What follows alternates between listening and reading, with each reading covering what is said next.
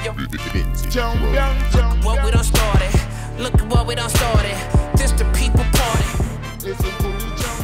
Peace and love, party people. It's the BKMC, the MCEO, Talib Kweli. You are now in the place to be with the People's Party. This is the world's best podcast. And as always, and as usual, I got my lovely and talented and funny and thought-provoking co-host, Jasmin Leigh. Me? What's going on, Jasmin Leigh? I don't know. It's literally about to be a party over here, though. It is about to be a party. A lot of motherfuckers up there. That's right. It's a whole team. It's a whole squad we got coming today on People's Party. A lot of testosterone. I was thinking about a nickname for this squad.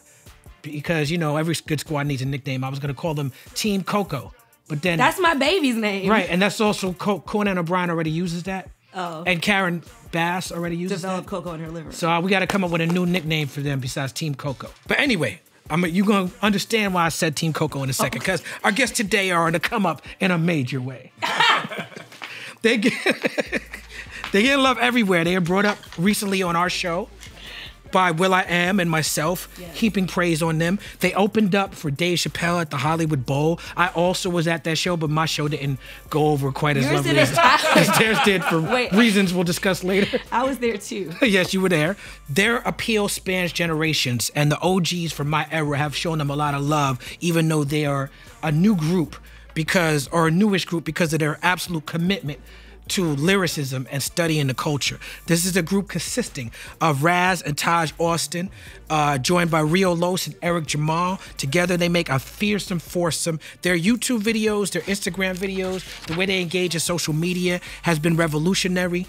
You see them rapping around a table. You see them showing solidarity with each other. You see them holding each other down.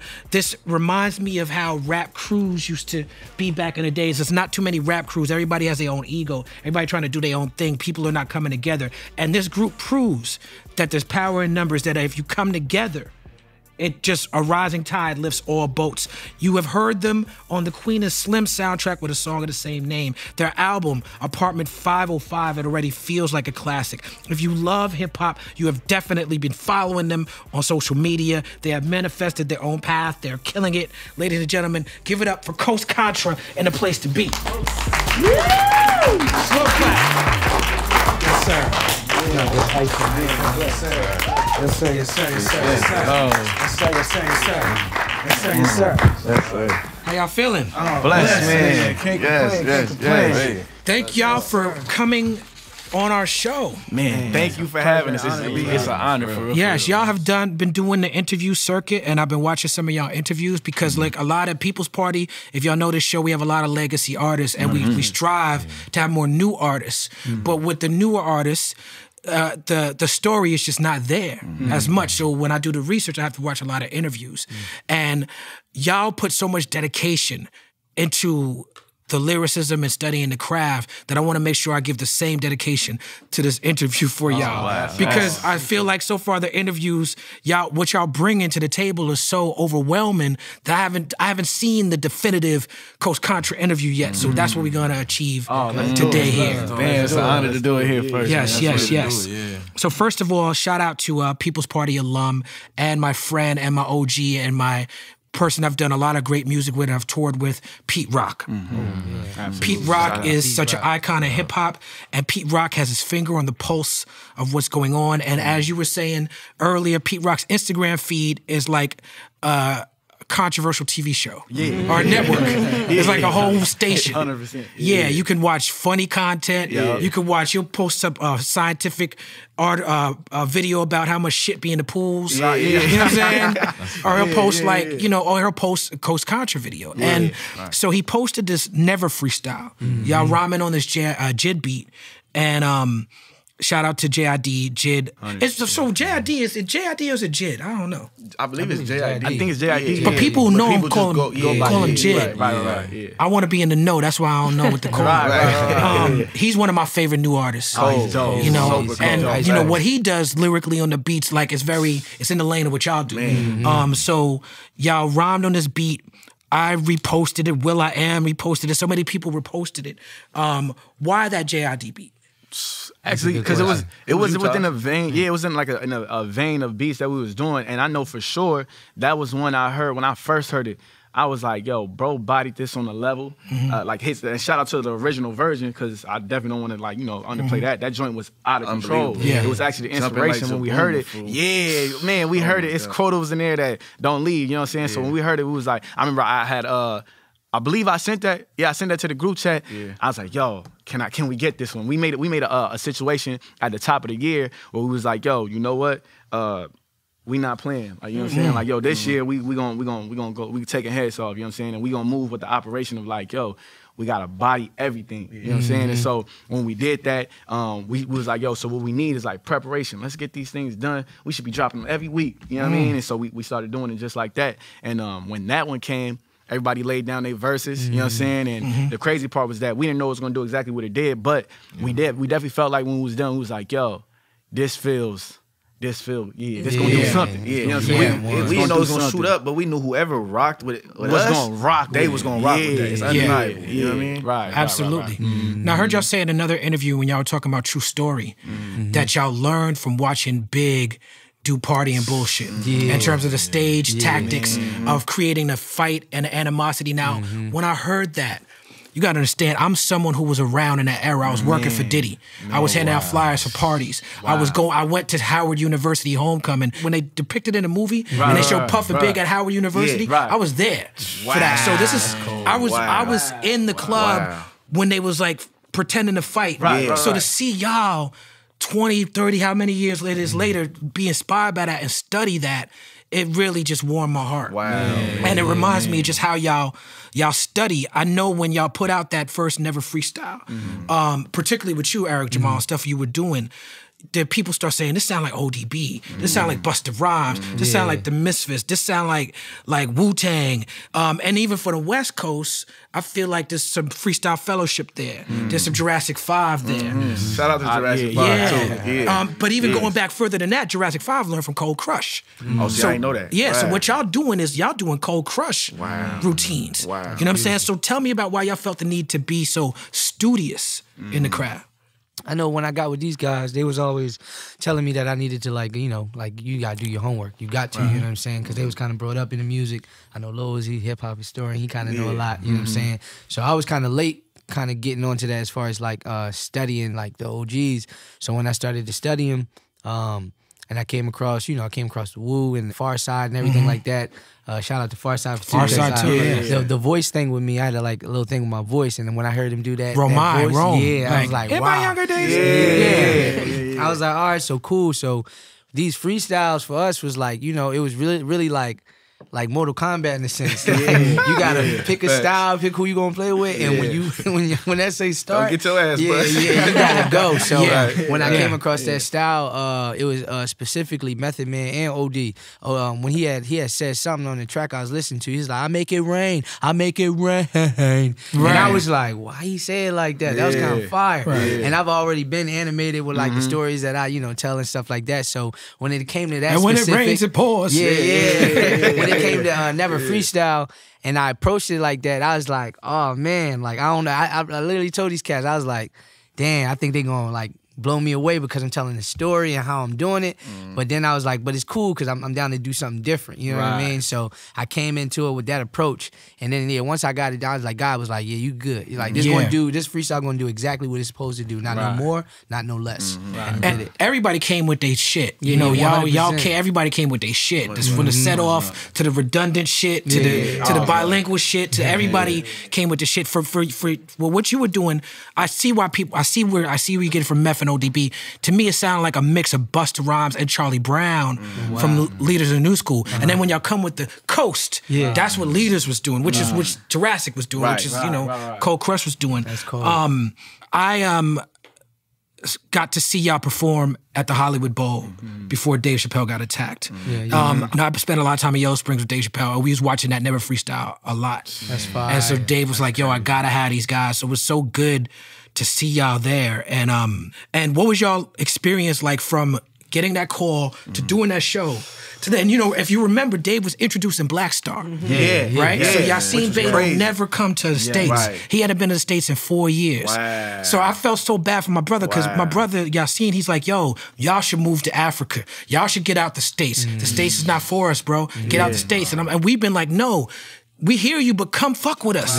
Come get these bags with us. Come do these shows with us. He's like, finally, we convinced him to come. And then Dave is like, ladies and gentlemen, Black Star. And then it's like, y'all seen us looking at us like, see? Man, that's crazy. So I wanted to get y'all perspective. Yeah, for sure. Yeah. I mean, the whole, from being contacted to even do the shows, kind of surreal, kind of crazy for all of us. You know what I mean? Like, I didn't. It was definitely surprising when that happened. Like, I was like, whoa. You know what I mean? Like, it didn't even seem real at the moment. I was like, damn, that's kind of crazy. thought it was staged. Yeah. Yeah, I thought. Yeah, I'm like, this must be a part of the Grandmaster plan. Right, exactly. Yeah, that's the joint. Yeah, no, facts. And then when we seen him afterwards. Legs is all over there. Arms is out. He looked like Play-Doh. That was crazy. Yeah, man. But imagine getting beat up by the biggest stars in Hollywood. You know what's so funny? You know what I'm saying? Man. Like, you get fucked up by like Jamie Foxx, Busta Rhymes, Jon Stewart. But see him busting and Diddy like trying to get into the like. I'm like, oh, they mad. Like, that shit was crazy. That's crazy. And also, shout out to Eric Jamal, who like made my night because he was like, "Oh, you're Jasmin from the People's Party," and I was like, "Oh, I was trying to figure it out, man. 100%. Yeah, you already know. That's dope. That's hard, man. I became good friends with Jimmy Fallon right before he got that Tonight Show gig. Oh, wow. I had actually gone, Cameron Diaz used to have a show on MTV where she take people on trips. I went with Justin Timberlake, Jimmy Fallon, Cameron Diaz to Tanzania, to Serengeti Plain, where they filmed The Lion King. That's where I was at. Oh, that's crazy. And so me and Jimmy have been friends, and he's always had me on his show. And he came out to Yellow Springs, Ohio a couple weeks ago. We came with Black Thought, and he's like, yo, have you heard of Coast Contra? And I'm like, nigga, who you talking to? Right. You know what I'm saying? And he's like, yo, these guys, and he's like, and I saw y'all on the show, y'all didn't do what he said he was gonna do, but he was like, I wanna have that table. Yeah. He's like, I wanna have the table on the show. I was like, yo, you should do that. And y'all, probably for whatever production reason or whatever, y'all tried to debut the Legacy, you know what I'm saying? So y'all didn't have the table, but one of my favorite TV shows is Community. And Community, it's all about that table. You know, it's about a community study group that centers around table. As a fan of comedy writing for TV, that writer's table is very important. When you watch the show Blackish and the scenes where Anthony Anderson is at work, all the good laughs come from them sitting around that table. You know what I'm saying? What made y'all decide the table has to be important? Wow, that's crazy. That was the table. It was really the lack of resources, to be honest with you. You know what I'm saying? The mother of invention is what they say that is. Of course, you know what I'm saying? And we had noticed we would try to, produce it up a lot more and just go out and go find dope locations and do all that. And it was difficult because, like, again, resources, time, you know what I'm saying? It was real time consuming. And then we had noticed, like, people really just rock with us just sitting at the table and rapping. You know what I mean? So it's like, you know what? Give them what they want. That's easier on us. And let's do it from there. And then after that, it just became like a brand. Like, it was like, okay, when you see this table, you know what time it is. You know what I'm saying? Eric Jamal. What up? It's so crazy. I feel like a mom. Eric Jamal. I keep momming all of my friends. As a dude from Philly, how big of an influence did Black Thought, Malik B, and The Roots play on you? Oh, it's surreal. Honestly, we literally just met Black Thought at the Jimmy Fallon, physically. You know what I'm saying? So like to see him is like it's all love, but at the same time it's like, yo, this is Black Thought. You know what I'm saying? You know what I'm saying? So like, and then what's that? Questlove came out. He showed his love, and it's honestly, I'm just taking it in and just being like, this is what's up. I'm honored to like contribute to the whole Philadelphia thing. I got a lot more work to do for sure, but I'm gonna add to it. One of y'all had a bar about Questlove, right? Yeah. It was you, right? What it say? My eardrums request love from the Roots. Right. Make your whole family tree salute. Yeah, definitely. I met y'all, Taj and Ras, at South by Southwest. Right. I don't remember how long ago that was. 2018, so that had to be like about 17, 18, something like that. 8 years ago, 8 or 9 years ago. So that was how deep into the group, the Coast Contra thing with y'all at that point? Oh, we was officially Coast. It was tatted already. Okay, so it was no going back. Nah, it was That's when we went with with Wave. exactly. With Q-Tip Wave tape. Enoch the Prophet. Shout out Enoch. It was wild because we had actually been doing it for about taking it seriously for 2 years, and we had the opportunity to go out there. We traveled from Florida. I think we took a van, drove down there, and in my head I'm like, oh yeah, we doing South by Southwest. So in my head we doing this. you know, this grand stage. Right. We doing South by Southwest. South by Southwest. That's hole in the wall. Free shows. It's a bar right here with a wooden stage. We like, yo, we drove from, let's do it, let's do it. Let's do it. I did one of them little bars in South by Southwest, one of them little, you know, clubs on the, one of them little bars, and before me was Lizzo. Wow. Right? Now here's what'd you say? In 2015 you're talking about? This might have been 2014. This is a long time ago. Yeah. But what was interesting about Lizzo back then was, and I'll never forget this, and I saw her, I hadn't seen her since she blew up. Yeah. I saw her when she did Saturday Night Live with Eddie Murphy. And I went to that show and I saw her in the hallway. And I was like, you remember her? She was like, do you remember meeting me?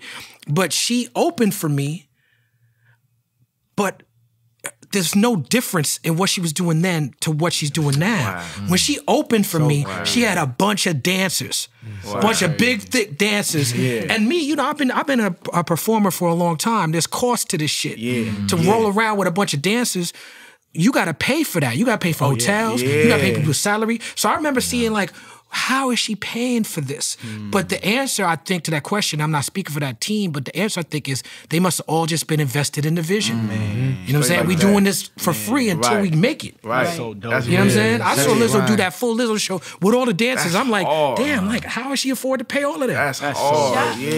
Shout out to Lizzo. I actually met Lizzo around the same time, 2014, 2015. And I was producing my comedy show, and I let her in for free because she didn't have any cash. And I let her in, and literally the next week I saw her on TV. I was like, oh my God, that's fucking Lizzo. Hey, that's hard. That's how it works, too. That's how it works. For sure. Man, that's ill. That's dope. 100%. Now, when I met y'all were with your pops, Ras Kass, who, in addition to being like a good friend of mine, someone I've, you know, had a bunch of wild experiences with. Is a wild dude. Is also one of the most influential, best rappers of all time. That's dope. You know what I'm saying? So, and then your mom, who I'm also friends with, Teedra Moses, one of the greatest singers, one of the most prolific, like underrated artists. Matter of fact, she got a record out now that's cracking in the clubs. You can't go nowhere without hearing that. The K Tronada version.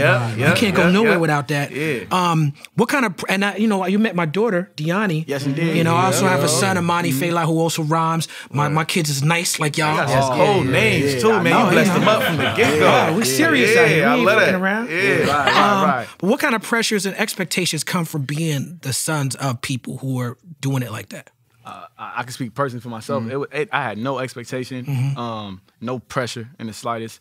Because number one, like because we come from that cloth right there, it's like, you're not gonna do it if you can't do it at an exceptional level. So I had to stop playing basketball. You feel me? Because I wasn't able to do it at an exceptional level. You know what I'm saying? So certain things you just be like, you know, when I get it right, and I ain't even show my mom my music for like 3 years, and I think she just happened to like hear it. You know what I'm saying? But it wasn't even like, yo, mom, check this out. It was like, yo, I'm gonna get it right. You know what I'm saying? So we didn't let nobody hear our music for like the first 3 years. So it was no pressure. If anything, like the dope thing about it, I say the biggest benefit, and I'm sure like, you know, you could probably attest to that too, is like when you got a parent that is in the industry, it actually just shows you kind of like, yo, it's possible. You know what I'm saying? Like, this is as realistic as being a doctor, as being a lawyer, like, because you're actually able to survive off it. You can actually see the ins and outs. You see like, you can see like, yo, this is hard, and still say, I still want to do it. You know what I'm saying? So it's like, it's really, it was a blessing for me, you know what I'm saying, in that regard. So it's beautiful. Likewise. And then I guess I'll just add just to say, like, I think it's cool. It's no pressure, like he said, it's no pressure, but it's also cool because, like, in my mom's case, right, she was, you know, sheltered us and made sure that we wasn't overexposed and nothing like that. But it's cats that's tapped in with us that's been fans of her since when we was little kids, and they like, yo, they invested us like we they little nephews, you know what I'm saying? Because they like, and even on my dad tip, like lock out with people, they be like, yo, man, I met you when you was like, yay, hi, you know what I'm saying? So it's the full circle aspect of it is really dope too, you know what I'm saying? That's real dope. That's real dope. I love seeing family in this business, because it's a business that could be hard on family. So to see family together in it is really, really dope. Los, I want to thank you for shouting me out in your freestyle. You said equality, my quality, feeling like Talib Kweli because they profiled me. You also shout out Black Star later on in the album too. I always say that if you're going to be a dope rapper, you gotta say my name. Come on. You know what I'm saying? Like I ran into Conway at the hotel this morning. I don't want to blow his spot up and tell him what hotel he be at, but I'm like, it's funny. I'm gonna tell you, it was hilarious. Me and Tori Russell, I got an Uber. Right? It's like, it's a black truck. I got in the black truck. Driver's like, so you going to the airport, right? I'm like, I ain't going to the airport. I'm going to UPROXX to do interviews. He's like, I'm like, we in somebody's car. We in somebody else's Uber. We whip back around. We get out the Uber, and here come Conway. I said to Troy, I said, is that Conway? He said, I don't know. I said, yo, Con. He jumped out the car. I was like, yo, but I'm saying all that to say that he had a last year put out a song with my name in it. And I told him the same thing. You can't be dope until you say my name. It's official, baby. It's official. I appreciate that. That's super dope. So whoever's writing my verse, make sure you put Talib's name in. Oh, yeah. All right, cool. I got my Ghost Riders on the job. All right, Los. Yeah, talk to me. Can you talk to me about your immigrant experience in being born Afro-Latinx? Man, in Colombia. It was. I think. I mean, it's really like a whole different world, you know, compared to out here.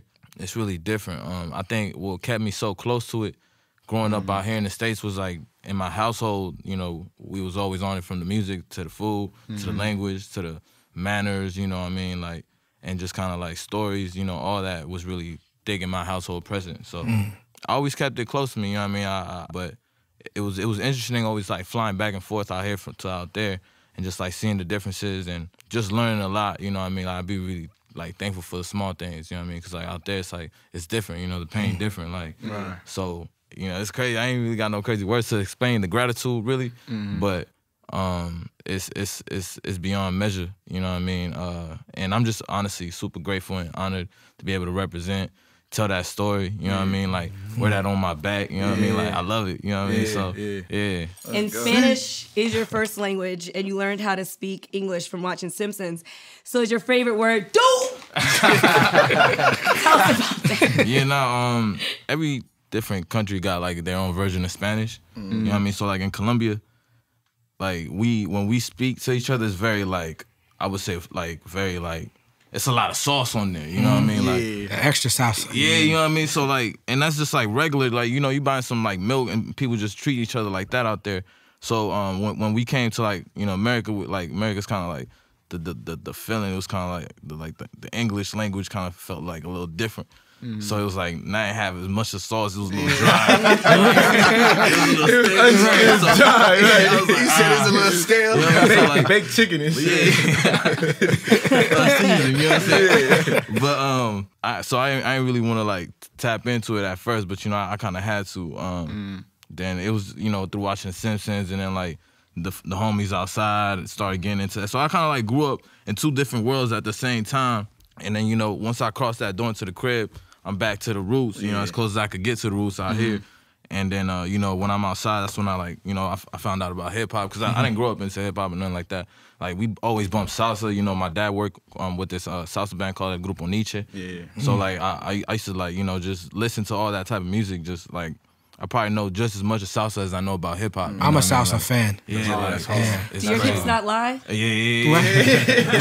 My mind's was lying like a mug. I'm just lying. What? I get exiled by the fam if I forget. That was a good one. I'm sorry. Now y'all met in 10th grade, right? Yeah. Which high school was that? Alonzo Tracy Morning. Yep. Okay. 305. Yeah, exactly. ATM. What was it, the spark that brought y'all together? Initially, when I had seen Lowe's, we was out there from LA. So when I seen him, he had his outfit. His outfit had made me I thought he was from the West Coast. So I was like, "Oh, you from LA?" And he was like, "No, I'm from Texas." Da da da. And then what really connected us was when we both found out we rapped, and it was his instrumentation. Like, his beat choices was crazy. Like, he was putting me on all different type of J Dilla, like Some I Am, like all type of beat. Like, I knew of them, but like we was just drop like stuff out the crate. Like, yo, check this out, check this out. Across like kids at that age that knew about that type of stuff. Like, It was crazy. I don't mean to cut your wisdom, but I wore a J Dilla hat flying here yesterday, and it's different now. Because it used to be really, really underground. Right. But now, so I got the mask on, I'm on the plane, I got my Dilla hat, and like 5 people passing me was like, I like that hat. I like that hat. It was like a secret language we had. Right. When I see it was crazy, because as soon as once that was established, it was like, all right, cool, I'm locking in. I locked in with him more than I was locking in with my partners I already knew. You know what I'm saying? Just from that love of music. And then from there, it was just like, we just kept building it, kept growing. We had a little a group before called Urban Secrets. You know what I'm saying? Shout out to that sound like a black romance novel. We had some boo ass rap man. It's actually that's the way he got his nickname. We call him Titties. Right. But boo, you know, just kids just throwing paint on the wall. But and then it just developed into what it is now. Right. So then Eric comes from Philly. You were planning on living in your car, but your boys stopped that. Can we talk about how Eric brings the group structure? And I also want to give each of you guys time to give each other flowers. Oh, So Eric, like, so the like the flyest thing about this man was that he came in, and it's hard to really get us all on the same page with something if you know, especially if we all are on one side. You know what I'm saying? So he literally came in, and it wasn't like, yo, y'all gotta. It was like, yo, I'm gonna put my board up. His example. I'm gonna start working out. So like, yeah, when somebody get in there and they just start like leading with the action, it's like, yo, he really spoke volumes in there. So that was a dope part, and he's definitely prepped. Like, he taught me the value, and I'm still working on it. You know what I'm saying? But he taught me the value of like, yo, being on time. You know what I'm saying? Like, yo, wash your dishes, stuff like that. Like, it might seem like small things, but he got a lot of knowledge in that area just from his pop and stuff like that. Like, these things, they all work for you at the end of the day. You know what I'm saying? And I feel like where we had some of the mental things that we thought, you know, like spiritually and all that stuff, he really came in, and even with that as well, but he came in and really just showed you like practice, like the practice of being a man and stuff, and that, you know, in that sense. So yeah, I'll give you flowers on that always. You know what I'm saying? Come on, sneak up in there, the microphones, man. You know what I'm saying? I also want to add with Eric too. He came in and he's a little bit older than us, and it's funny because we grew up, me and my brother, we always wanted a big brother, you know what I'm saying? So, and he always wanted a little brother, you know what I'm saying? So he came in and literally embraced us like little brothers, like off rip, you know what I'm saying? Like, which is amazing, especially knowing how dope his heart is, knowing the city he come from and just some of the things he's been through. You know what I'm saying? For him to be able to pour into us like that was amazing. You know what I'm saying? So I appreciate you, big dog. You know what I'm saying? Black love. I love it. Black love. Next. You know, piggyback off the same thing. You know, I got this thing called like the golden heart. You know what I mean? I feel like, you know, you got one of those golden hearts, you know, where it's like, you know, no matter what you've been through, you know what I mean, you still, that heart still shine, you know what I mean? Like untainted, unwounded, you know what I mean? Like, and that takes resilience, you know what I mean? So it's a lot of strength and loving, you know what I mean? So he got one of those hearts. That's my brother. Young East Kiat, man. That's so beautiful. If I got when we say something about my brother, you know what I'm saying? Yes, indeed. Yeah. No, 100. I came in there, you know what I'm saying? But they taught me as well. You feel me? Like, they definitely taught me the power of communication. How to respect somebody's feelings, you know what I'm saying? Like, I didn't understand that back, you know, just being from Philly. I always tell them like, oh, bro, we just scrap it out and shake hands, and they like, oh no, won't do none of that. Like, we let, you know, talk to us and let you know how you feel. You know what I'm saying? However you feel, I respect that, but I'm gonna let you know how I feel on that top of that. Yeah. And that right there, that built everything. Like, just strict communication. Us all also working together. Like, we really, my 2 cents. We always had to have that ladder of communication and just like making sure it was on point. Because if it wasn't, I love what they do. They don't sweep anything under the rug. They don't hold no grudges. They don't move on without it being said. It gets said right there. And I'm like, oh, that's popping. That's popping. That's good advice for angry. Yeah, that's good advice for any relationship. 100%. Like romantic, business, you know, any relationship. That really, communication is key. Have y'all seen the movie City of God? 100%. Okay. So I got a video concept for y'all. I just thought of it just now. Right? In City of God, there's a mini movie inside of City of God, the story of the apartment. When they show you how Little Zay goes from Little Zay to being the gangster that he's gonna be, and it shows you how he gangstered Carrot out of that apartment.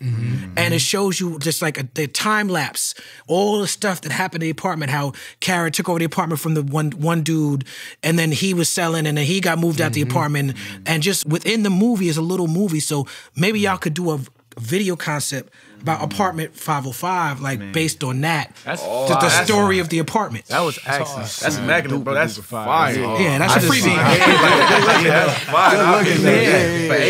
That's hard. That would be crazy. That's super hard. Get somebody who can execute that without like a tribute to that movie, but without like aping it. You know what I'm saying? But how did y'all come about getting that apartment? Like, give me the story of Apartment 505. Right. So we moved out here in 2015, and you know, 19 years old. Stayed with our auntie Mia. Stayed with our auntie Mia for a month.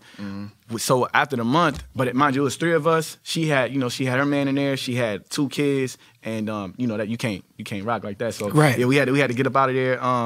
And when we landed in there, I remember like something about it felt like this is before you even say that part, we was doing tours of the joint. Oh yeah, them apartments look like jail cells. It was it's a spot. I'm like, I can't do this. It's a spot. It's the window facing a brick wall. You like, I don't care. This shit could be $10 a month. I can't do this. Right. So he's just looking for something. And the thing that caught us, the thing he talking about, the spark was that view. Yeah, that view was the spark. Yeah.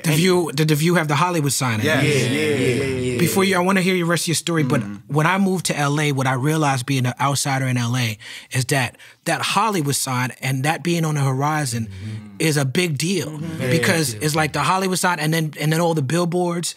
It's like you're such proximity of it. It seems like a tangible version of your dreams. Right, exactly. Right, Exactly. And that was the thing, like that let us know, oh, we're here. You know what I'm saying? Like we're definitely here. Because mind you, I'm from Altadena, so I'm not really from LA. You know what I'm saying? For the most part. But when I lived in Miami, I'm from Altadena. Where? LA. You know what I'm saying? Right. So like coming back and living in LA for the first time as a grown man, it was like, oh, okay, this is a whole new style. So when we got here and we locked in, that apartment took us through so many phases over the like about 5 years of living there. It took us through so many phases, and like we did it all in that apartment. You know what I'm saying? Like we figured it all out in that apartment. Yeah. We turned that apartment from what it is to what people listening to now. You know what I mean? And like that took hard work. So even like we was talking, and we was talking about like the work and how it kind of seemed overnight, but the work just wasn't in the eyes of everybody else. Right. Yeah, it was behind the scenes for like 7 years of just building the people that we were supposed to be. Yeah. You know what I mean? And like,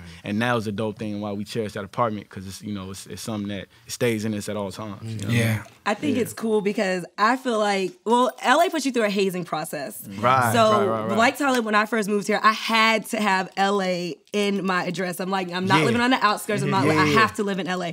And I started in K-Town too, which So when I first got here, I had my own apartment, own job. So did my daughter too when she moved out here. K-Town. It ain't the business. Don't live in K-Town. It ain't the business. But like, I had my own house. I had my own apartment. I had my own job. And then within a month, I had none of that. And I was living there with 2 other guys in a studio apartment. So it really humbles you. And it really makes you realize, like, this, I really freaking want this. Because I don't want to see this nigga laying on the other side of my partition. 100%. Hey, at least we had the partitions, man. We should never. I'm a lady. I had to have a partition. I feel you. Yeah, tell us about them walls and how everybody had their own section of this apartment. Oh man. It was that part was so bad I blocked it out, so I don't really remember that. Y'all can talk about that part. They gave me the window. You know what I'm saying? I thought it was lit. I'm like, y'all blessed me up with the window, with the view. Nah, bro. I didn't know it get cold that night. So that thing was hitting. Like, you know what I'm saying? It was like chilly at night, and then when it get hot, I'm like, had bronchitis and everything. Yeah. We had green stuff growing on the wall. I look at my shoes; it's all green mold in there. I'm like, yo, what's going on? There's a mushroom in the bathroom. They grew out the wall. Mushroom grew out the wall. Did y'all try it out? Hell no. Oh my God, that's terrible. That's a terrible idea. Try it out. They grow mushroom from the wall. Now that's a trip, baby. That's a trip. Showers. They out here licking toads. We had a fly infestation. Our crib almost burnt down. Shout out to Marcus. My nigga almost burnt the crib. The crib almost burnt down. We had roach, rats, bed bugs, everything. Maggots. Fruit flies, you name it. We went through. We called it like the 7 plagues. Like we went through all. We went through it all. Bad. I don't know what street y'all was on, but I was. It was bad. It was really bad. Wow. But on the flip side, it was great because like you talking about waking up middle of the night. Yo. Hey man. This shit about to be crazy, bro. You know what I mean? Niggas really about to be doing this shit, but I feel like the OG's gonna receive this a certain way. You know what I'm saying? Like that's how niggas is waking up. Like, you know what I'm saying? Like, I mean, literally, you just in constant manifestation of what you want. And it's like, it's amplified by 4 times. You know what Jay-Z calls it the confidence of knowing. He says when you tell someone a dream like that, it sounds crazy. Right. People are like, that sounds crazy. Right. And you have to know it's gonna work even though it doesn't make sense. Even though it sounds crazy. Imagine like it's so much easier with 3 other cats. Right. You know what I mean? Because like we talking to the dialogue. Like I can say this to myself and it's like, all right, cool, I just gotta keep reinforcing it. I'm literally, he's saying it like we living it. You know what I mean? So even when we top it up now, it's like, it's almost doesn't even have the same effect because it's like deja vu. We did it, which is, it's still great, don't get me wrong, but it's like that beauty of having people that we could just lock in with like that. It made that experience unbelievable. I'll never trade it in for nothing. That's beautiful. I have an album called The Beautiful Struggle, and that's what y'all describing. The beautiful part of the struggle.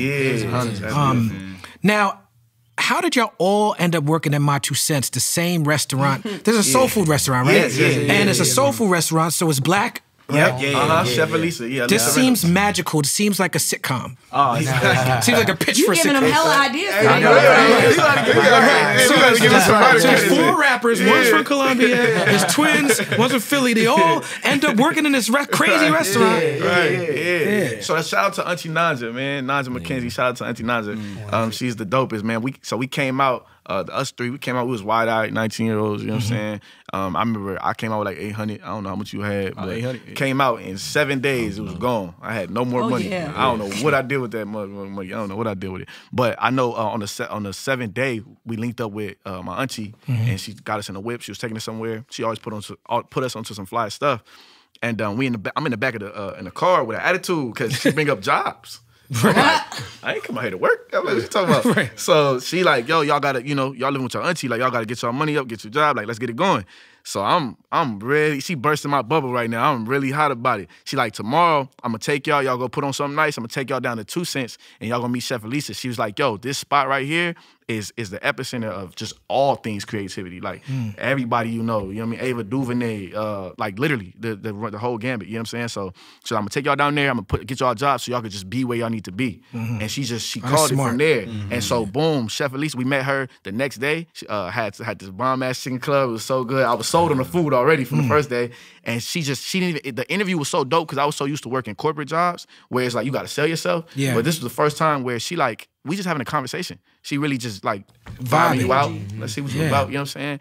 And in the process of even working through the job, I'll never forget the way the job work is like you got to pull yourself out. She had to pull me out of my shell because I'm working with my boss. So this is my first time. I ain't never known nobody that owned Chipotle. I don't know that nigga. You know what I'm saying? So I'm working with my boss and late night, she's scrubbing the stove. You know what I mean? Remind me of the Dave Chappelle skit. Pop copy. Shit, you might be able to get him on the phone for me. Shit. Nothing like that. You know what I mean? Like it just has so much more value to see, to know, you know what I mean, that this the person. And yeah, man, she just would pull our character out of us every day. You know what I mean? Like I'll never forget. Like honestly, I learned to MC working at that restaurant. You gotta talk to. I remember I had, like he said, you going through like 505. The whole experience don't even just encompass that building. It actually encompasses just that period of life. And 2 Cents was very much so apartment 505 all over again. You know what I'm saying? One thing I always been big on, just I grew up with my mom, single mom. You know what I'm saying? So just I know gratitude. Like I just never wanted my mom to feel like she wasn't giving me enough. You know what I mean? I know she's trying her best. So gratitude was always big on me. So when we in a restaurant, it's kind of like that same dynamic because you got this black woman struggling to keep this shit afloat, got these employees that kind of like kids, you know what I'm saying? So it got to the point where, you just want to be a rapper. You just want to be a rapper. You know what I mean? Like, yo, I'm seeing all the niggas living my dreams coming here every day. I'm not hating, I'm not mad at it, but I'm just like, man, it's inspiring me to like, I just want to be there. And so I remember I'm there and I'm like, yo, my mood is starting to deteriorate. And I'm like, I'm bringing in negativity in here and she don't deserve that. She looking out for all of us, you know what I'm saying? So I had flipped it in my head. I was like, we was reading a bunch of self-help books, Magic of Thinking Big, and it was just a lot of stuff that teach you like perspective. So I remember I'm like, yo, you know what? Let me flip this. I say I want to be on stages and like really like change the outcome of people's day and they come to the show. I like, let me MC this crowd. If I walk in here, I'm talking to 40 people a day, 50, 100 people a day. Let me MC this crowd. Let me ask somebody how their day going. Give me some good news. Give me like, and then after a while, I'm like, my whole personality changed just from the aspect of doing that. Then when I hit the stage, I'm like, oh, I can talk to y'all. I do this. You know what I'm saying? You know what? Serving teaches you the importance of improv. And improv can help you in all aspects of life, but especially entertainment. And it does make you feel like, oh, I can say anything to anybody. You're talking to strangers every single day. So use it as that. Definitely don't take your job for granted, man. Like, God got you there for a reason. You got to just find out what's the reason. Get the value out of it. And they got me the job. A year later, I came in. They was like, "Yo, we got somewhere you could work," and I was like, "Oh, lit." Matter of fact, I came to the interview process at the end, and she had already hired them. Met me and she hired them. They had a conversation. I showed up at the end. She was like, "You with them?" Yeah. She was like, "All right, come back Monday." You know what I'm saying? Like, she hired all of us on spot. That's amazing. And just the fact that a black woman could do this and hire 4 black men for a black-owned business and inspire them to be creative and then come, like, this is just a beautiful story. And she does this that's what she does. Like it's people that came before us at the restaurant that's doing their thing now too, so that's what she does. That's super dope. This is my favorite thing about y'all, and I think y'all exhibit it the best on Get the Worm, which is an incredible record. Thank you. Y'all Pimpin' Benjamin is that shit too. But these are like, to me, these are like cousin records. You know what I'm saying? And what y'all exhibit on that record that I think is why people from my generation have tapped in with y'all so much is that y'all are very unapologetic about telling your story and not fronting. A lot of rappers say that they're not fronting, but that's just them fronting. It's so refreshing that y'all are bragging about having a job, that y'all are bragging about, not brag, that might be the wrong word, but being unapologetic about, like, look, like even Eric with your verse in the Never Freestyle, you're like, yo, my man couldn't pick me up, so I had to catch an Uber. There's some regular shit niggas be going through. Like, everybody don't got a Wraith. You know what I'm saying? Like, most niggas don't got a Wraith. Most niggas, I'm a rapper. I've been a famous rapper for a long time. I take Uber everywhere. You know what I'm saying? And it's like, so when I hear that, it's like, it's disarming me, is bringing me in, and in like Get the Worm, y'all not talking about jewelry or material items, but y'all talking about financial literacy, and y'all talking about black economics. And you know, that's why I asked you what you was reading, you know, Greatest Salesman, and y'all talk about Rich Dad Poor Dad, and y'all talk, you've already mentioned self-help books. So what is behind your focus on financial literacy and making it funky? Making it, putting it into the bars. Honestly, it's just time to change. I feel like it's time to change. I feel like it's so much out there. We're in the information age right now where everything's so accessible, but at the same time, people just don't want to go clicking around. You know what I'm saying? So for that specific track, or honestly, this is just that time of like reading books and just like finding mentors, and you know what I'm saying? It's like it's no excuse on why you shouldn't know certain information. You know, you should know. You know what I'm saying? I know some people don't feel like doing it. That's on you now. You know what I'm saying? Back in the day, I feel like it was much harder to find. Way harder to find. So right now, like when we talking about these ideas, we talking also about like how we going like own it. You know what I'm saying? The idea of ownership is always present with us on every idea that we come up with. So just knowing like the back end and like I said, just getting the right books. And just being around the right people too. That right there is a big company. Like, you keep these guys, these guys just mentally. The company, you feel the company, the company, you know what I mean? 100%. I also want to tap in on that and say like I have the utmost reverence for y'all. The reason being is because y'all came into this, money was brand new to y'all. You know what I'm saying? Like y'all literally went through all of it. Like we did go through all of it. Y'all went through all of it. Like y'all went from street money to rap money. Like, you know what I'm saying? Like y'all went through all the brand new, fresh. Like I'm talking about coming from, I seen chains before. You know what I'm saying? Like I seen diamonds, I seen chains. I never bought one. I never had the money for it. You know what I'm saying? But like I seen it. Like this was something that y'all generation literally had no. That wasn't even a thought to be able to have, and so to see how y'all got the money and y'all had to go through all of that. Y'all took all the bumps and bruises. Y'all took all the bumps and bruises. It'd be crazy for somebody like me, right? That's like that. Watch y'all. I seen the falls of it. I seen the ways where it was successful. To watch y'all and look and just be like, yo, I'm gonna do the exact same thing all over again instead of learning from y'all. So that's why for us, it's like when you hear a song like Get the Worm, when you hear a song like Pimpin' Benjamin, it's like Biggie, you right? So fuck bitches, get money. You know what I'm saying? Like, when you hear that, it's like, yo, he was 20. He died around 20. He 24, 25. Right. So you got to think about this. This a he was making get money at 20, 21. You know what I'm saying? Yeah. It's a kid. So listen what he's saying as a kid. You know what I'm saying? And I study that because it's like, yo, I'm 26 now. You know what I'm saying? And it's like, I was on the same exact time at 23. You know what I'm saying? He didn't get to live to be my age. And that's what he was kicking. And the energy of it was more like, yo, y'all damn near didn't even have the time to get the homework and do all this shit. And y'all still did that with the success that y'all had. So for me, it's like, man, it only makes sense to study and give it back to people when they coming up, because we have the opportunity to learn from what y'all didn't have the opportunity to learn from, you know what I'm saying? So yeah, I think like it's just super important. Like, why wouldn't we actually do our homework and give it back to the generation that's coming up next? You know what I'm saying? Because they gonna need it more than anybody, you know what I mean? After what y'all Yeah, did. man, So, it's so beautiful. Y'all making me think of my relationship with my children and who are now adults, and their relationship to money, and them seeing the ups and downs. That's me as an artist. Y'all seen it up close too. Right. Sometimes it was up. Sometimes it was down. We say it just like that too. That's how it is. And what you just said about Biggie, I always say that, like, what if Biggie and Tupac were able to grow? What if we were to see them in this level? And Chris Rock got a great joke about this at Top 5, because he said, hey, don't always assume it's gonna be sweet. Tupac might have, you might have seen him kicking Jill Scott down the stairs in the Tyler Perry movie. You never knew what he was gonna grow up to be. I definitely would have, in a bad way. You know what I'm saying? He might have did that, but we're gonna hope that he. Right. Yeah, and so the living example for that I just seen, it was so beautiful. I just posted on my feed was Sean Poe, because Sean Poe is from Brooklyn. Jamal Barrow, he from this area I'm from, and he came out street oriented. Got in trouble for busting his gun in the club. Club USA with Puffy and J-Lo because they were so big. There's a lot of folklore around what ended up happening, right? But he bust his gun. They didn't get in trouble. He got in trouble. He went and did how many years? 8, 10 years? How many years he did? And then he was very, very upset. He was vocal about it. Then he came out, changed his life around, went through a lot of public changes, got back with Puff, then got back into his roots with the Belize and being from Belize, became a member of the House of Representatives in Belize, and now you see him at the BET Awards doing a record. That record, Bad Boys, is a very violent record.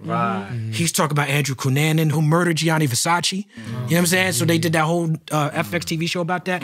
But he's making a violent metaphor out of it. That record is a gangster record, because Sean Poe was a gangster. And to see him in a suit as a member of the House of Representatives, changing the lyrics to making the lyrics more revolutionary, this is what I feel like Pac and Big would have did had they gotten a chance to survive. We would have seen them at the award show flipping the lyrics like y'all flip Get Money. Exactly. You know what I'm saying? Exactly. And it's just now that we're older now. I'm older than he was when he died, you know what I'm saying? So now I can, instead of having to go back and flip it, I could just do it now. You could just know do it. Yeah, so that's facts. It's something about that 25 to 26 and your whole mind just like flips. Like once you go, because like you're 25, that's like a hot, cool birthday, and then that next year it's like, okay, I gotta have some sense now. You ain't lying. Yeah. You ain't lying. Yeah, because our birthday is January 4th, so it's all at the top of the year. You always get that revelation, like, all right. Listen, wait till y'all get to 40. I'm telling you. All right, old man. I'm just saying, for everybody who's 40 plus in the room, and y'all know I'm not lying. The two people. When you turn 40, that's better than all this other shit. When you turn 40, you're young enough to still go to some clubs. Not every club. But some clubs you're still young enough to get in and still look like you belong. You know what I'm saying? 100%. But you also, now you have 40 years on the planet, so you're probably, if you've been doing your homework, you're probably the smartest person in the room. You should be. And you could utilize the power of no a lot more. You just be like, no, I'm not, like, fuck these niggas. Like, That's what hey, man. 40, when I got to 40, I was like, yo, that was the best shit. I was like, oh, this is a rap. This is crazy. And when you're 40 plus, you can go into the lounge with your nice scarf on and just sit in VIP. That's what I be doing. I love it, man. I be looking around like, what is it? I love it. And then come back to People's Party and dry snitch. But anywho, I love that, man. So we had Jadakiss on, which is another reason why I love that Bad Boy performance. I got to rap for him. But he told us that the Lox stayed together because they handled all of their arguments behind closed doors and no one left until it was over. So obviously you're trying to be on that same path of keeping your group going long term. So what are some techniques that you guys have with dealing with disagreements? Damn, that's, I think what you just said is key. We got a joke. We got Festivus. We got this thing. Festivus. It's the Seinfeld joint. Shout out to Max too. But Festivus, so like, you got a problem. We sit everybody on the round table just like this. Everybody get theirs off. You know what I'm saying? And like he said, like it's like I don't gotta like it. I just gotta respect it. And you know, if it's a way to, you know, we're gonna find the best way to move forward from there. Shout out to our DJ Juan Cannon. He just had his first festival with us. You know what I'm saying? So it was an honor. You know what I mean? It was like, yo, that mean you really in here. You know what I mean? So. Yeah. I think that got a lot to do with it. And then, protect in public, correct in private. 100%. And I think it's big to also keep in account that these dudes is a reflection of me at all times. You know what I'm saying? Outside, inside, wherever we at. You know what I'm saying? So like, I'm big on like, I always be saying like, you gonna get away with playing with me before you get away with playing with them. You know what I'm saying? So I would never want to see harm done to my brothers in any way, whether it's their image or anything. So I think we all have that same type of reverence for each other. It shows a level of trust, honestly, because you can sit there and that the person that is telling you this loves you, and that they're coming from love, and that's how you continue to. Especially when it's 3 of them. So like, I could get a little stubborn and being the oldest. I'm like, yo, I don't know what y'all talking about. But when I got 1, 2, 3, like, yo, bro, you tripping. I like, oh, I'm definitely tripping. Trust tripping. So you defer to the majority. 100%. Right. Like Exhibit used to call it homie court. That's hard. Yeah, I love that. You gotta have homie court. That too. I love that. It's necessary to keep everything smooth. And this was actually we did music last. So this was really a brotherhood before it was any of that. Yeah. It's gonna always stay. That's how Black Star was. We became friends before we did music. That's why. It came out of the friendship. And that's why. You know, years later. Yeah. Y'all are all romantics. I've been watching y'all interviews, and y'all are very upfront and expressive about dealing with women and just certain romantic situations. And then you get the record "My Lady," and you know what I'm saying. Y'all are very, very, very adept at expressing love. Where does that come from? I can start it off. Yeah, what you always tell us, man. Where you going with it? It's the dimple. I'm just I was about to say, like, so no, me, like, I'm naturally romantic, and I just grew up with Disney movies. Like, my parents kind of Prince and Princess type. Yeah, my parents kept me, like, they ain't let me go too far out in the street, you feel what I'm saying? But so, like, 8 o'clock, Disney come on, that movie come on, then it done. I'm like, all right, you know what I'm saying? So I always just, like, and it kind of had a big deal with me, like, having faith on how this was gonna work out for me. I just believe in like happy endings. You feel what I'm saying? Now, I know real life, it could get real. Relax, Jasmin. What are you? She just said happy ending, and I just knew her mind went straight to the gutter. What happy ending are you talking? I'm talking about Disney. You know, I'm leaving. I'm just done. You said happy ending. She was like, yeah. No. That's hilarious. I love that. Yeah. You got me. So that played a big part. That played a big part, and just like like as far as like, you know, meeting a lady, it was the same thing. Approach it. I hate it when I date a female and they be like, yeah, niggas ain't shit. And I'm like, yo, I'm not that nigga you talking about. You feel what I'm saying? I was raised accordingly. You know what I'm saying? I was raised with like, you know what I'm saying, hold that door, treat them with respect, you know what I'm saying? So when they threw that at me, I kind of was like, yo, what's that about? But, you know, continue to have hope and then, you know, found the right one. So is this still the married side of the table? No. This is the married. Okay, y'all. Okay. We split it up. All right. And it's funny because I had to learn. It's actually through rocking with my wife. Like I learned how to be romantic. I've never been a vulnerable person at all. I'm like super close that door. You gonna get titties. You know what I'm saying? Titties coming out. You know what I'm saying? And not the good kind. You don't want the titties to pop out. Who doesn't want the titties to pop out? It's definitely.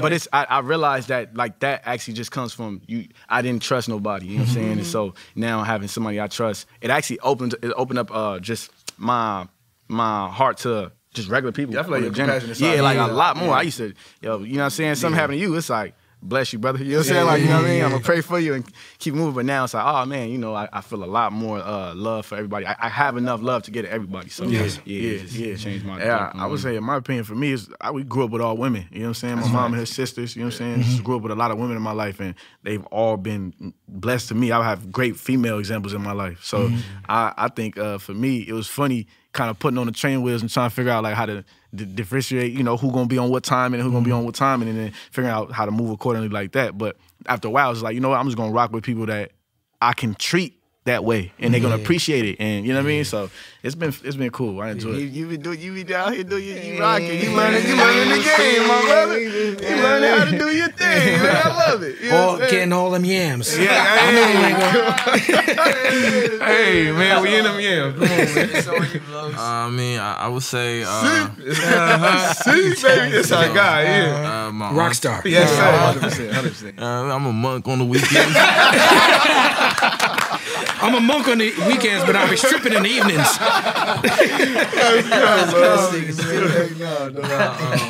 Shout out to my auntie, man. She really like just taught me like, you know, how to be respectful to women. You know, like that was one of the like you know sometimes I be hearing like stories from like homegirls that, you know, cats be doing, and I be like, dang, that's crazy. Like, I know they ain't get raised right, you know what I mean? So, you know, shout out to my auntie, you know, for just definitely teaching me how to, like, you know, be a gentleman, you know, chivalry definitely alive, you know what I mean? And I feel like you should just owe that to a woman, you know, treat her good, treat her with respect, you know what I mean? No matter what form you deal with her, as friends, as like intimate, whatever, however y'all rocking, if she just a homegirl, still open her doors for her. You know what I mean? Because like, ain't no other cats out there probably doing that.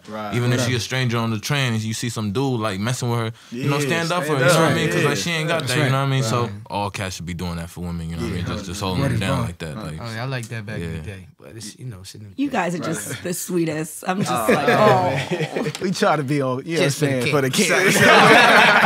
Just for the cameras. So speaking of lovey movies, love stories, you guys, how was it like working on Queen and Slim? The Queen and Slim song, which is pretty much like an audio representation of the movie. That was phenomenal. First off, shout out Black Area 51 for that one. Lena Wade, you know what I'm saying? Yeah, shout out Lena. Lena, we need you on the show. We definitely need you, Lena. No, come tap in. You know what I'm saying? Shout out Melina as well. Shout out Ethiopia. That was a beautiful experience, and that was actually our first like real step into, you know, where we are now. So they really took a chance to rock with us. Shout out Black specifically because he was the one that had the balls enough to be like, yo, we calling this Queen and Slim. You know what I'm saying? Right. So, and pick the beat. And pick the beat. Like, just the one. Now, did y'all see the movie? Yeah. You had to because y'all the details is too. Yeah, that was dope because we was just sitting in, you know, like a rented out little theater. Right, yeah, like it wasn't all the way finished, but I'm just sitting there. I'm like, bro, what's happening? Y'all scored it. Yeah, I'm like, this is crazy. Yeah. That's such a powerful film, man. Like, have you ever seen Bonnie and Clyde? Yes. Yeah, so it's like 100%. So it's the Black Bonnie and Clyde is so ill the way they did that, and the way it's so timely dealing with the social issues of the day. Right. That was crazy. It was really well done. Led up right in the same time. Especially the overseer. The overseer. I like that. Not only y'all romantic, y'all very, very, very, very spiritual. Very spiritual and unapologetically spiritual. Again, get the worm at the end. Who is that speaking at the end? That's my Uncle Mike. Shout out Uncle Mike, man. Uncle Mike, you made it to UPROXX, baby. Let's go. Hey, shout out Jordan, you know what I'm saying? We here, baby. Come on. You know, it's crazy. We just interviewed Ali Shahi Muhammad, and I said, you know, his career started because his uncle had equipment in the crib that him and Q-Tip used to build. I said, yo, your uncle had a crib. He said, yeah, my Uncle Mike, man. Shout out to Uncle Mike. Hey, Uncle Mike's Uncle Mike is the big deal, man. Yeah, man. That's hard. Uncle Mike on that record, without getting into specifics about everyone's particular spiritual path and spiritual journey, right? Uncle Mike said, y'all speaking on God, but y'all not talking about no pie in the sky. Y'all speaking on the God inside of y'all. That's very important. Talk to me about, as the sisters would say, I forget their name, the gospel group, Mary, about the God in you. It's the God in you. That's a jam right there. It's dope, man, because I feel like we learning more and more every day. I was about to say, like he say y'all pulling them out more and more every day. You know what I'm saying? And that's I think that has a lot to do with that 505 experience as well. It's just like God recognizing God, you know what I'm saying? Before I could see it in myself, I seen it in these cats, you know what I'm saying? Right. It was a journey to even see it in myself and then pull it from there. Shout out to my brother. He dope. I love him so much because he always we don't see each other flesh no more. We really see each other's spirit. So he gonna look at me and be like, yo, you dim today. You know what I'm saying? Like you've been dim for a while. You know what I'm saying? Like I want you to like, it's there. You know what I mean? Like you giving me, he always be like, yo, you giving me, you got like, Raz, you there 70%. You know what I'm saying? Okay. You giving me 70%. And so like, that was always dope. He always held me accountable and made sure like I was loving myself the right way. You know what I mean? And likewise with all of them. So yeah. Taj used to hit me still hit me up. I don't know how he be sensing it and be really Batman. I don't know what he be doing. But we'd be hanging out one time, be like, yeah, all right, y'all boys, I'll holler at y'all. About an hour later, be like, all right, Taj, hold on, babe. What's good, Taj? Yo, you good? I'm like, yeah, everything good? You're like, yeah. How your energy? I'm like, it's good. What's good with you? Yeah, I'm just checking. You feel like you wasn't all the way there today. I'm like, damn, very observant. How he peaked? Like, Yeah. I'm like, all right, hold on. I got. Now we on the phone for like 2 hours. Like, this what's going on. You know what I'm saying? So he really just be like, yo, what's going on? Energy check. So yeah, man, I appreciate that Nah, for for sure. sure. I say like, man, because when you rocking with like, cause that basically like living with them was like a mirror. You know what I'm saying? And like, just to go back to the whole God thing, it's like, man, you can really tap into the God when your brother and them, they can look at you and say, yo, bro, I see you, for real. You know what I'm saying? Like, yo, you gotta think we living with each other 7 years. I'm tired of seeing them after a while. You know what I'm saying? You know what I mean? Like, Yeah, yo, that happens. You get tired, but it's like, yo, bro, like, I'm looking at you like, for example, like, you know, I see my brother, and today, out of the days where he just been kind of in this slump, today he up, and I'm like, oh, bro, I'm like, yeah, nah, I see you today. Like, Yeah. But you was here the whole time, so what is that? Right. That's something different. You know what I'm saying? That's God. You know what I'm saying? And it's like, and the thing as far as like I know it for sure, but I've been learning, even like with the book I'm reading, the Greatest Salesman joint, like tapping in and exercising that every day. It's a muscle. Like God is a muscle, just like the flesh is. You could work out, you start to see the muscles, you know what I'm saying? It's like, yo, you could tap in and you could exercise that God every day to shine even brighter. You know what I'm saying? Like today, do you wake up, you know what I mean, and try just a little bit harder to love yourself. You know what I'm saying? You try a little harder to spread love to everybody else. You know what I'm saying? Like these is ways you can exercise. And it's like, I feel like the more we just been growing in this, and why we took those 7 years, it's because God was like, yo, when I put you on this light, I'm gonna need y'all to rock a certain way. You know what I'm saying? And we needed that time. So I feel like, we exercise it a lot more. It's crazy when you say that, because I always look at our journey like it wasn't a matter of did we have the talent to get here or the work ethic. It was like we had to become a specific person to be here. You know what I mean? Like that's what this was just a becoming process. Always be like, yo, by the time I'm like 28, I gotta be on. Now that I'm 32, I be like, thank God I didn't get on. I wasn't ready. I was not ready at all. But now, oh yeah, everything happens for a reason. Wait, so most of the rappers we have on this show are now where you guys are. But when they started, they were on some street shit, they were on some gang shit. I wonder if it is because that you guys have started rapping a little bit later in age, or like, what do you think it is that it's just such a big difference? But what you got? Yeah, I was gonna say, I'm not gonna lie. I feel like for me, I'll never forget. I feel like there was an unmovable door that wouldn't open if I didn't change. It was like it was nothing else I could do aside from selling my soul and not having the values that and not really appreciating like getting the experience I was gonna get. And I just remember I couldn't move the door no matter how much hustle I put behind it. It just wouldn't open. Sounds like you need to write a book. Yeah. I mean, that's just chills over that's here. a feeling. Yeah, that was a feeling, and like it drove us crazy. You know what I'm saying? Like, and it was like it gotta open. I just don't know how. And then I remember Kendrick. He said it was on one of his songs. I read Napoleon Hill and Try to Know God. Money flow like water. I'll just wait at the dark. And it was crazy because like at the time that was just lyrics. I was like, but that's why I think it's so important to do what we doing, because it's like you don't know how you putting them seeds in people, and they might not grow overnight, but it's gonna lead into what it's supposed to lead them to. And the next thing you know, I'm reading Napoleon Hill, Think and Grow Rich. Then I'm reading As a Man Thinking. Then and it was so crazy because I didn't know character was something you could actually sharpen. I thought that your character, when you born a fuck nigga, you born a cool nigga, and you just a whole nigga for life. It just is what it is. You know what I'm saying? Like some nniggas be whole niggas for life.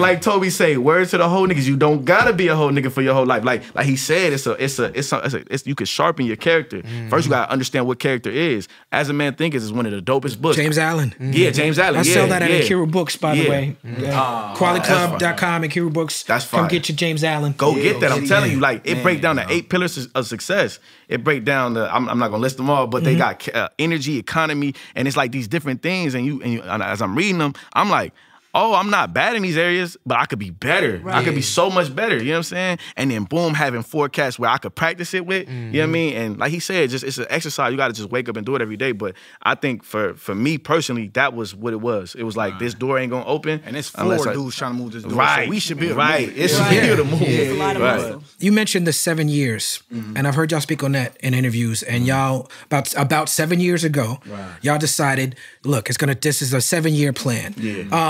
And on Pimpin' Benjamin, you even say, speak it to existence. And y'all really, really, really did that. The number 7, I'm not into numerology. I'm not. Oh, okay. I'm not. Right. But there's certain parts of numerology to me is pseudo.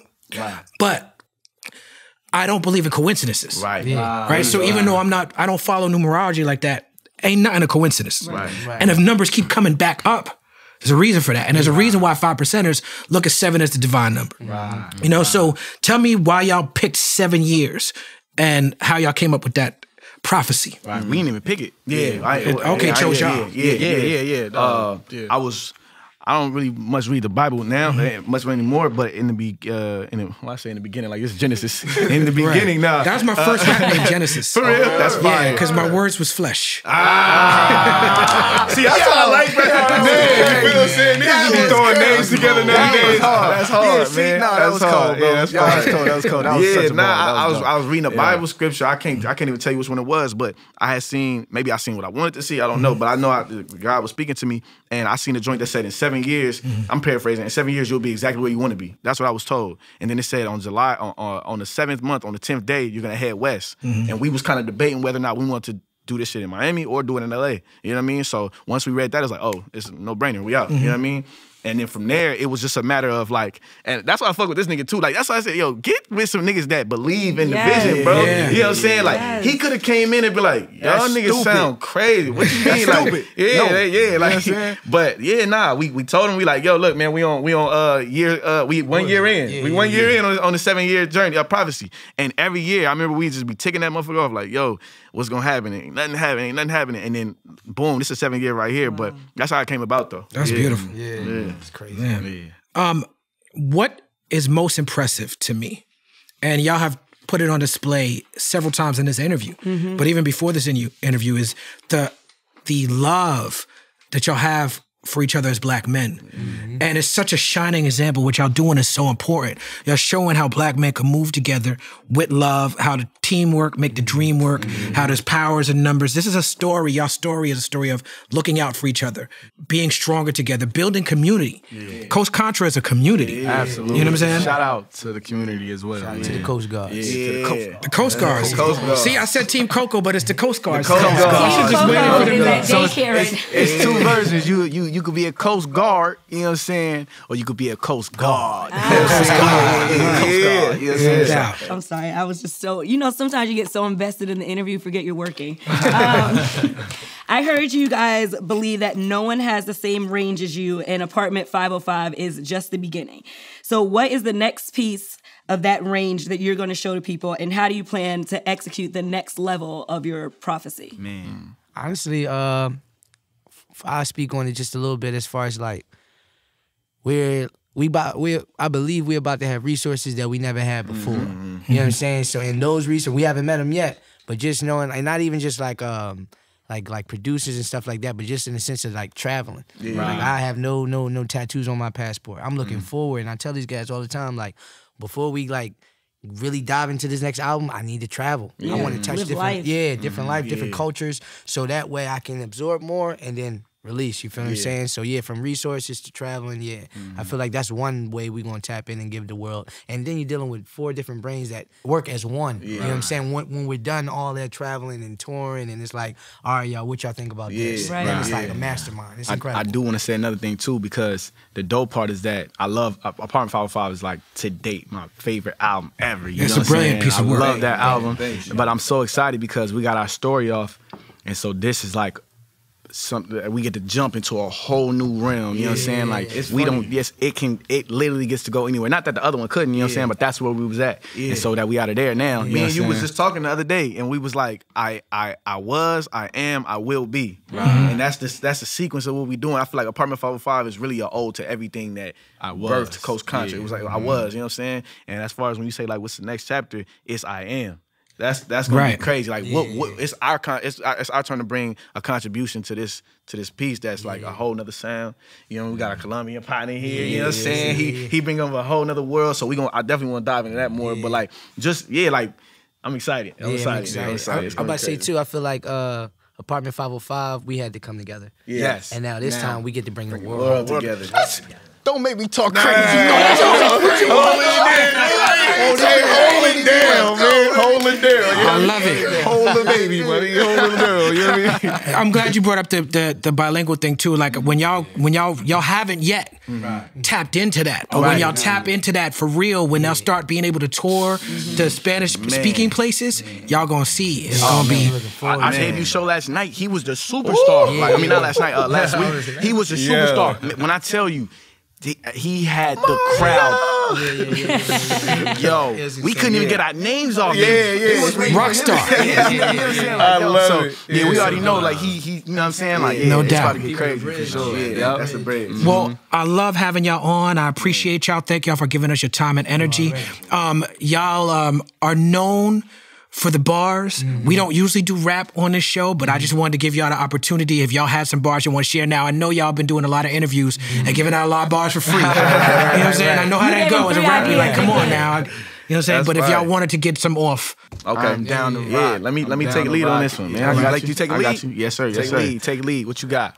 I made peace with that greatest enemy, peace for the enemy, peace to the fake, the face of God. See, my fate was defending me straight through the hate. Don't hesitate to embrace your identity shape as a misfit, place in the box for conformity's sake. I'm better than great. I was born an acclaimed MC. I'm living my raps. They flow through my veins on beat. No foul, no harm, no weapon form, tended form, no mighty sword, no troubled tongue. Speak scorn, don't speak corn, just sit in silence. Listen for knowledge. 4 man humble and modest, not to be bothered. Fuck blue checks, prefer direct deposits. Coast to coast, we got it. Check the mileage. Mind of a mastermind that mastered his mind, body, soul, and half the time I spent in my body. Yo, I been in my prime if niggas was trying to find me. Watching origami, watching niggas fold wisely. I be with the Mama Dula, Mansa Musa, King Ruler, rich like Tuzamuna, got plenty moolah. My prosperity extends like charity to you, clarity to you. Reverse polarity, lifting our souls. We fly beyond clothes. Hallelujah. That's how I do you. Don't let them fool you. Claim they grade A, but can't school you. At best, these niggas mid terms of schooling. I'm done fooling. We kick Julian. Yikes. Yes. That's hard. I said I'm living in a time where I should have died when real niggas was still alive, cause this shit here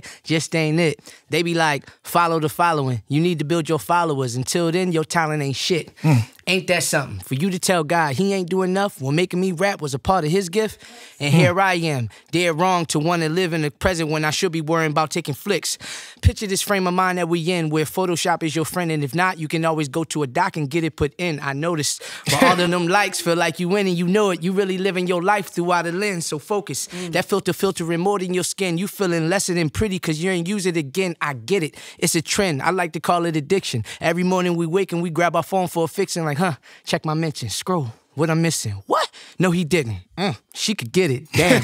I swear we in different times. Attention worth more than money when eyes can be monetized. Mentally modified is no longer dollar signs. Swear that shit blew my mind when it checked me and verified. Before the pandemic, I've been social distance from media. Niggas always want followers. Where the fuck is you leading us? I'm in the crib reading books. I be on different mediums with the wife, living life, and we ain't got no TV up. Nah, shit. Yeah, we got it, but why get it? It's not the price of the TV. To watch it is too expensive. Read. Don't just listen. Take heed to this wisdom. Niggas say time is money, but look at how niggas spend it. Always down to get high, but consciously setting limits. Feeding you through a tube. Be sure to make your subscriptions, nigga.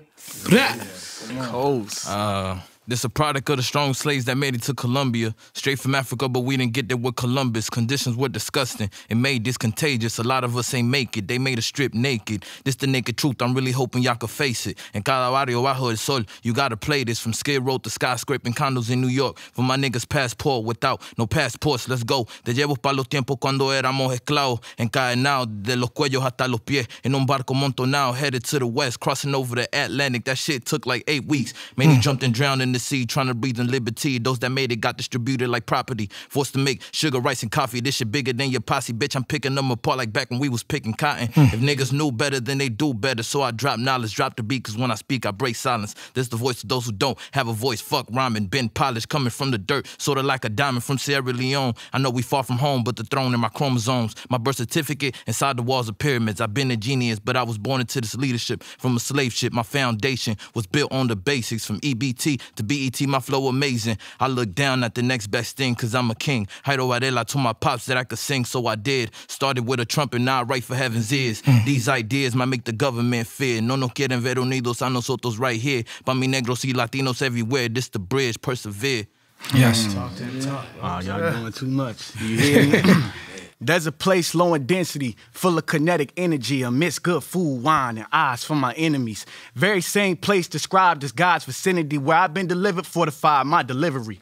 Lyrics I wrote gave life to the pen. I can cast the first stone. I wrote without sin. I never lied, though. If it ain't Taj and shit is titty low. No Biggie till you got Diddy all in your video. Dennis, oh, say less. He ready to die. Get rich or die trying niggas with better lives. Quick tidbit. Yeah, this year we doing big shit. Gave my wife my heart, a ring, and a big dick. She everything I ever wanted on my wish list. So if she say I'm gifted, I'm gifted. Stand clear, cause me and my dogs on the prowl.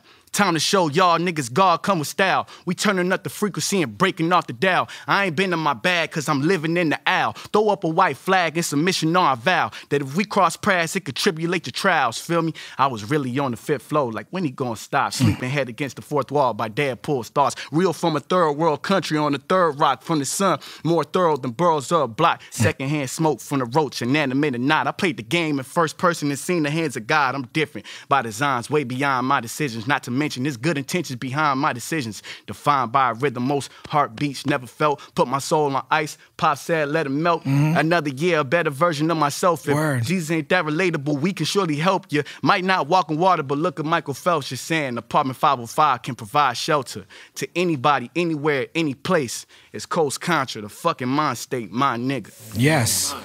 Now, in case y'all didn't catch that bar, his pops made an album called Soul on Ice. Great album. Shout out Ras Kass. Let me see if I got a verse for y'all. All right. I don't got a lot of free verses. They ain't been a part of something yet. But all right.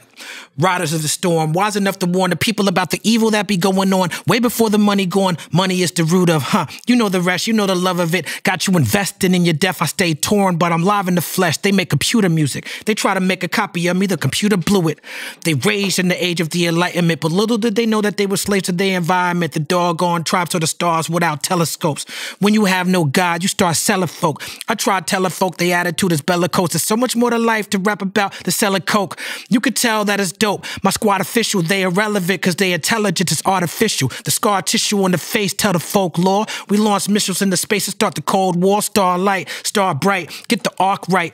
Put my story on the screen at the arc light. Stare clear of the beast and the troglodytes. Trying to start a fight like Della Reese up on Harlem Nights. We got the flow to culture, vultures want to copyright. But they copy wrong, we are not alike. Right.